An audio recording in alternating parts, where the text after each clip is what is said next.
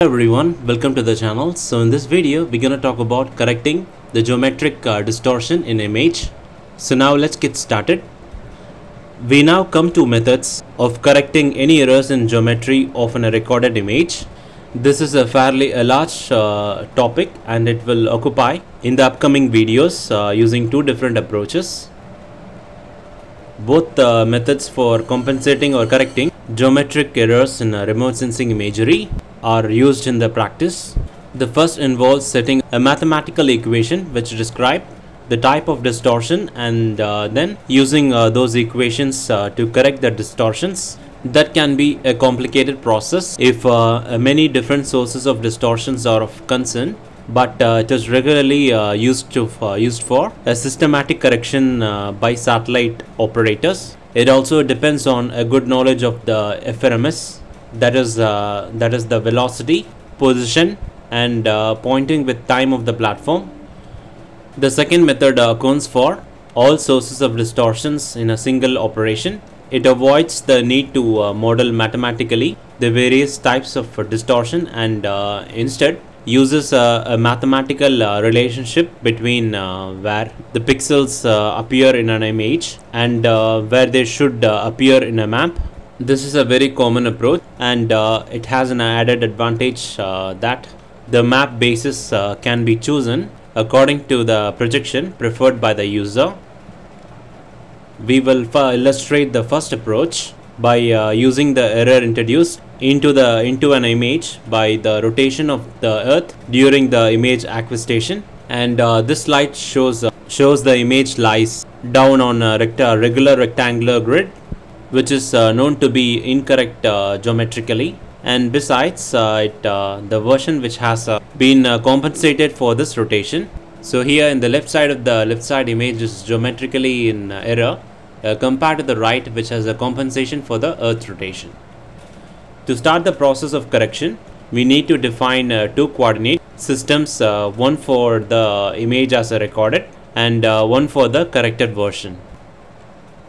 The coordinate systems have their origins at the top because the platform is assumed to be moving down the page as it acquires its image. This is equivalent to a satellite in descending node. We use the coordinates u and v to describe the recorded image laid on a regular grid, and the coordinates x and y to describe the pixels in their correct positions with respect to the Earth's surface. Example, with respect to a chosen map grid. So clearly what we have to do now is form a mathematical relationship between the pairs of the coordinates. We now set up two equations that describes the position of a pixel in the correct coordinate system as a function of the position of the pixel as recorded. Note that the line coordinate v and y respectively does not change. Therefore, we get the second unchanged equation shown at the bottom of the slide here. So you can able to see from the equation here, x is equal to u plus alpha v. The column address of this pixel needs to be adjusted by line, and for y equals to v, there is no change required in the line address of the pixels. Let me repeat it once more time. Note that the line coordinates, the v and y respectively, does not change. Therefore, we get the second equation unchanged. We get the second unchanged equation shown here, that is y is equal to v. However, to compensate for the Earth's rotation, the coordinates across a scan line has to be adjusted progressively to the west as we increment down the lines of the image. In other words, as well as being a function of u, the x must also be a function of v, representing this shift.